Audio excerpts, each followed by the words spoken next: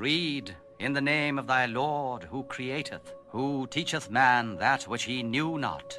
What I want you to do, instead of looking at this from the third person, I want you to look at it from the first person, as if these events had happened to you. As if the events had happened to you. So when I say that this such and such happened, what I want you to imagine is if it had happened to you. Alright? And so the Prophet ﷺ was born. And immediately after that his father died. And so the Prophet ﷺ grew up with no father. He was raised by his mother. And at a very young age, the Prophet ﷺ lost his mother as well. And so now, even in his infancy, when he's just in the age of around 6 years old, 7 years old, he's now going into the world with no mother and no father. And so his grandfather begins to take care of him and love him, Abdul Muttalib. And as Abdul Muttalib is taking care of him, Abdul Muttalib soon dies as well. And now he's lost his father, who he never knew.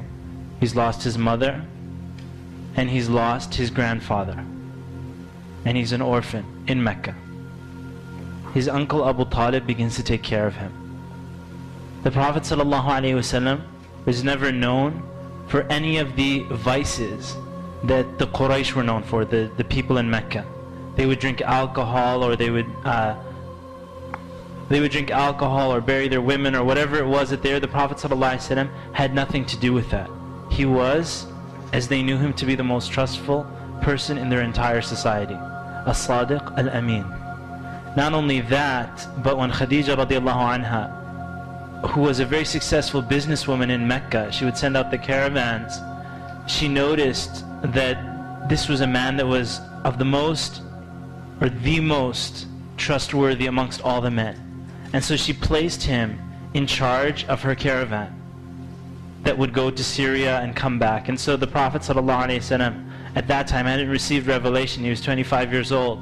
He took care of her caravan, and where everybody else was just going, making a profit and coming back with the Prophet ﷺ went to Syria, made a profit, and then bought items. And then when he came back to Mecca, he also sold it in Mecca. So he got double the profit. Khadija radiallahu anha asked her uncle to speak to Muhammad sallallahu alayhi wasallam about getting married. And they got married. It was his first wife, Khadija radiallahu anha. And from Khadija, he had the majority of his children.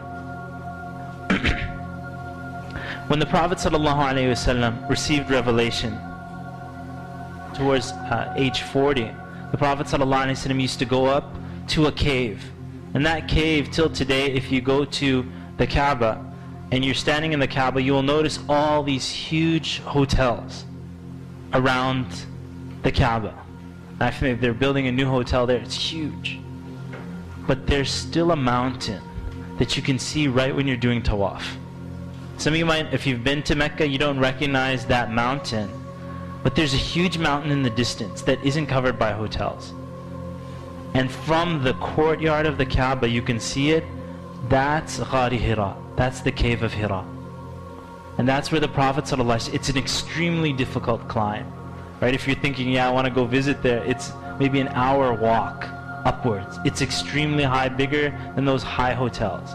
The Prophet ﷺ used to go there and worship.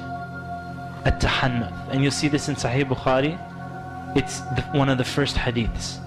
The Prophet ﷺ, he loved to go up into the cave of Hira and contemplate the situation that his people and humanity was in, and the vices that were happening, and so on. And on that mountain, the Prophet ﷺ, you can imagine the fear that comes to a person when you're just alone in a cave on the top of a mountain, and then a man appears. And then the man is telling him to read. And so the Prophet ﷺ said to him, he said, I can't read. And a lot of people forget this part about that story, and many of you are familiar with it. Jibreel alayhi salam, Angel Jibreel, he grabbed the Prophet ﷺ and he squeezed him. and he pressed him so hard. So not only the fear of seeing that person there, but he pressed him so hard until the Prophet ﷺ said, I felt I was going to die. And then he let go of him. And then he said, read. And the Prophet ﷺ said, I can't read. And then he squeezed him again until the Prophet ﷺ said that I felt I was going to die. And then he said to him, read. He said, I can't read. And then he pressed him again until he felt he was going to die.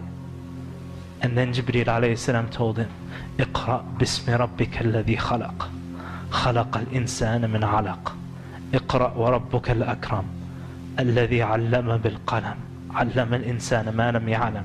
And so the Prophet ﷺ, as he was walking away, and he saw Jibreel in this stance, in another point afterwards, he saw Jibreel in his original creation, covering the entire horizon.